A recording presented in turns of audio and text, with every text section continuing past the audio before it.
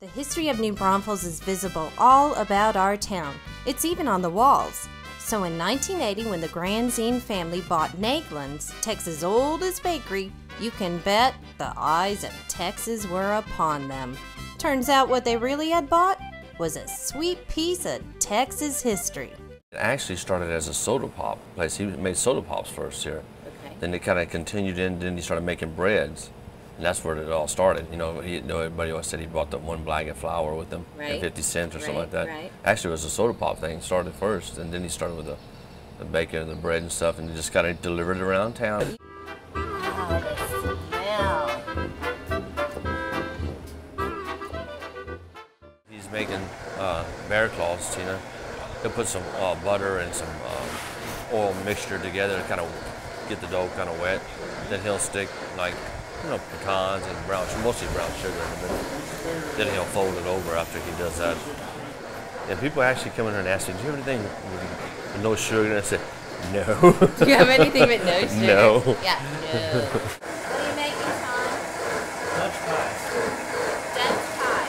Dutch pie? Yeah, Dutch apple. We got Dutch apple, peach, and cherry we sell. They got like a lattice work on top. Yeah, we started doing tortillas, Tina, probably 2 years ago. And me and my brother from the barbecue place there, Miles, we had actually started talking about it. He goes, Ross, what are we going together? We'll go get us a machine and we'll start making tortillas. And I said, well, that'd be fine. Okay, so are these German tortillas? I guess so. Made by a German boy, They're I really guess. good. I make a little bit of every day, everything.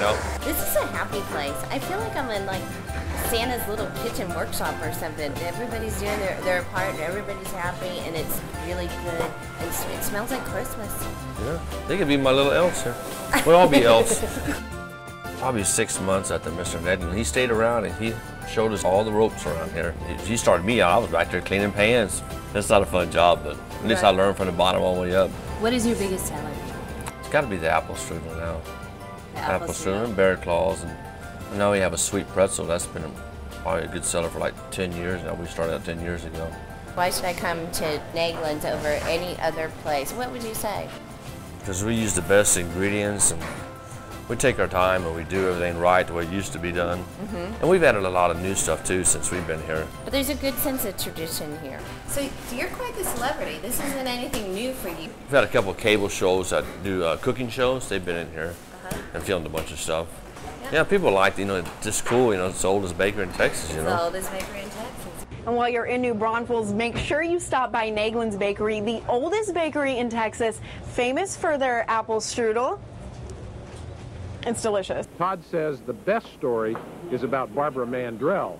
She came in with a hairnet on, some sort of a hair scarf, a pair of dark sunglasses. Came in and looked at the items, went back out in the car and sent her husband back in to buy them. Who said it was okay to leave change sitting around, hanging out in jars? I guess you call it.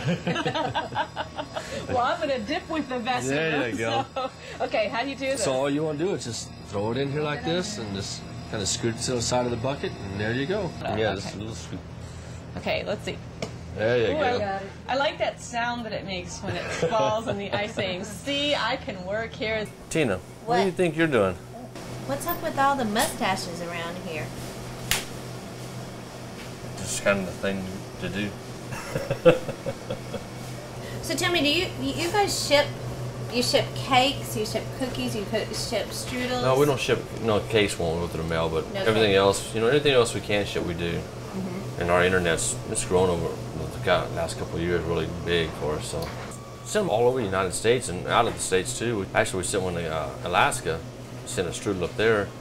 And we wanted to find out, so we called the guy how it got there and how it worked out. He goes, well, it was good, but it was frozen time I got here because it was like 30 below. I said, well, what would you expect in Alaska? It'd still be good. Some of these ladies have been here quite a long time. Yeah, I got two of my ones here, Della and Renata. They've been here over 30 years, both of them, so they've been around for a while. I started work here with Mr. Naegelin. I guess I worked about 1.5 years for him, and then Mr. Granzine, Wilbur Granzine, he bought the bakery, I guess in 1980, I think. And I've been here ever since. Do you think Mr. Naegelin would be proud of the way that this business is run? Oh gosh, yes. Yes. He would be very pleased. He would be very pleased. There's a beautiful sense of tradition here, is it? Oh yes. Well, there you have it. The Granzine family found the key to their success lies in staying true to the past. You can bet Naegelin's traditions, history, and generations of recipes are in great hands. Oh, and if you're wondering about the future, the next generation, it seems that's in good hands too. Okay, well I hear that Parker's going to teach me how to make poppy seed bread. Right, Parker? Yep. All right, so how do I start? Well, let's move to the room. Let's move to the room. I'm after you. Boy, is he a pro or what? Let's move to the room. How long you been helping out over here? Since you can remember? A long time. I used to stand on the bucket because I was too small. When are you going to take over the business for your old man? I hope I hope sooner. Whenever I'm 20 or so.